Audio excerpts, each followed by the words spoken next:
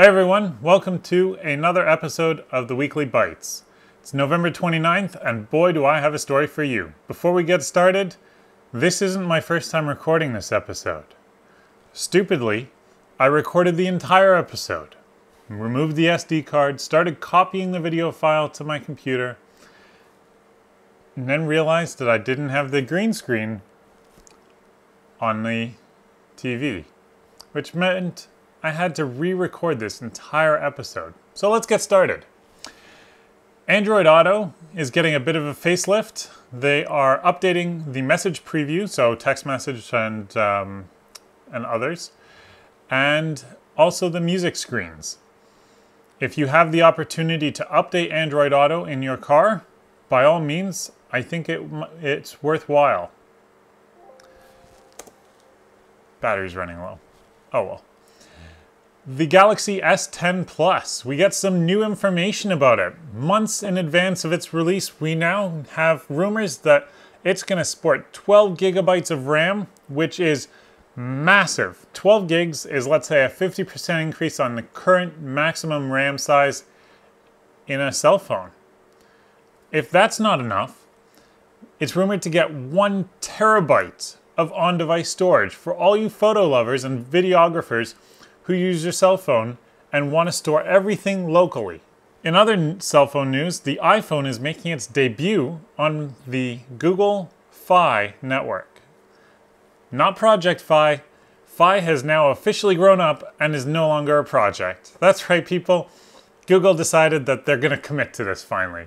For those of you who don't know what Fi is a virtual carrier that uses multiple physical carriers' networks in order to provide the best possible service no matter where you are.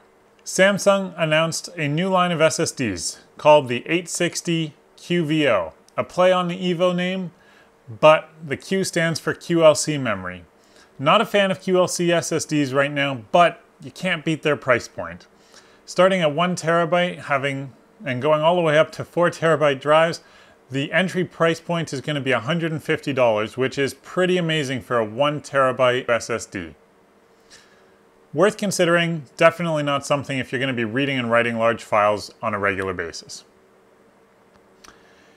Yesterday, Amazon announced a brand new line of computer processing units. Yes, they launched their Graviton CPUs. They're ARM-based processors that are going to be used in AWS instead of AMD or Intel counterparts. Is Amazon gonna start making hardware for everything now? Are they gonna replace Intel and AMD throughout their AWS data centers? Probably not.